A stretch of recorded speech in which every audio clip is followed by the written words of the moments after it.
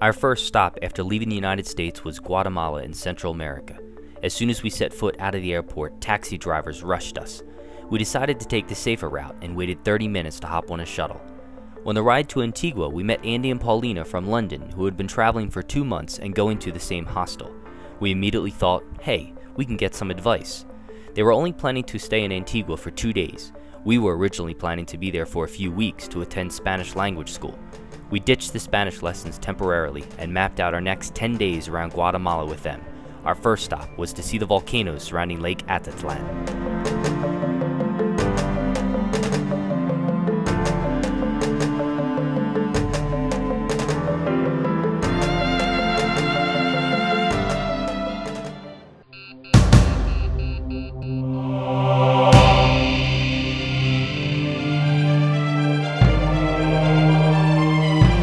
A lot of different emotions.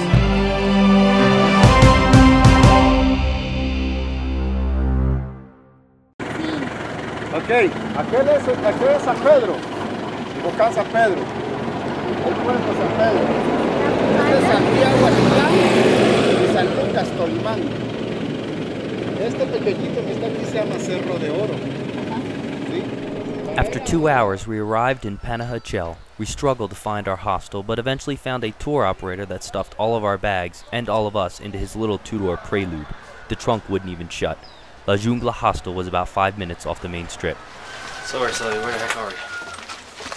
Panajachel, Guatemala. And our hostel's kind of out there. Yeah, our hostel is in an alley. We're in Panajachel, Guatemala. We came to start our trek here. We want to go up to maybe one of the volcanoes or tour around Lake Atitlan. Alright, so right now we're looking at the volcano that we're going to head to tomorrow. Can you see the volcano? Yeah, it's cloudy. Oh. It's cloudy. It's early in the morning, about 6:15, and we just picked up some 6:30. We just picked up some fruit from the market, and we're waiting for the bakery to open so we can get some bread. Este de fresa, piña, mora. It's a little steep. We didn't even start yet. I know. You start. This is alright. Yeah, it It keeps going up.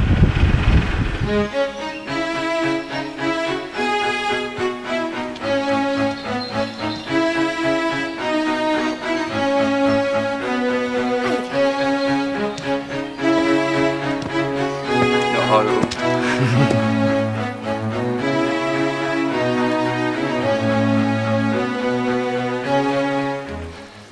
I can't act like I'm in shape right now because I'm dying. So, here's Aracely. She seems to be leading the whole pack. Well, Obviously. the guide is leading the whole pack. Yeah, he's not even breathing heavy. No, not even a little bit.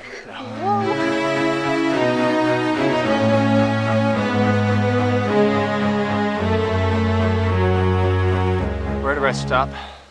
We're about halfway now. Definitely halfway. ¿Ya estamos a mitad? A little further up. A little further up is halfway. We're taking a little break.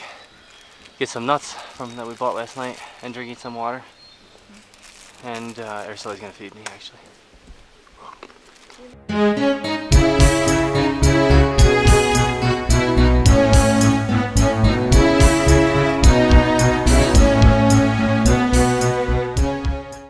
We got about an hour left.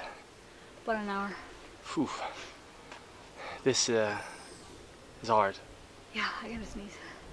We're getting into colder weather. We can tell. Bless you. Thank you. Actually changed pretty quickly. It was funny because right when we went through that change, we were all breathing smoke, like the steam. Not anymore. Not anymore. And the sweat, you know, coming off your shirts and stuff started smoking. It was pretty neat. Piece of cake this. No worries.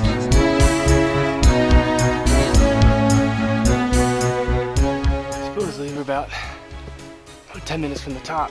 We got a lot of steps with rope thing down because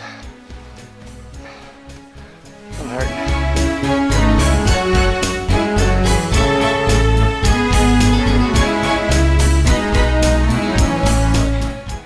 Looks like we're near the top. I don't see many trees and it seems to have flattened out. Yep. Oh my gosh. I am a one out of shape person.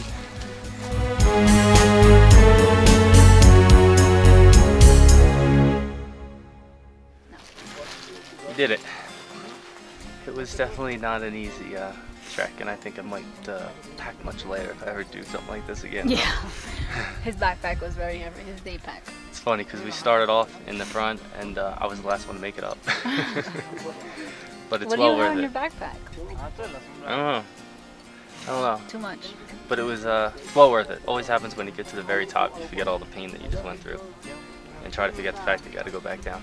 It's right? beautiful up here. It's beautiful. It took us 3 hours. Not bad. We could have camped up here if we knew any better and had a day's rest. Yeah. But we didn't know. We're just starting out.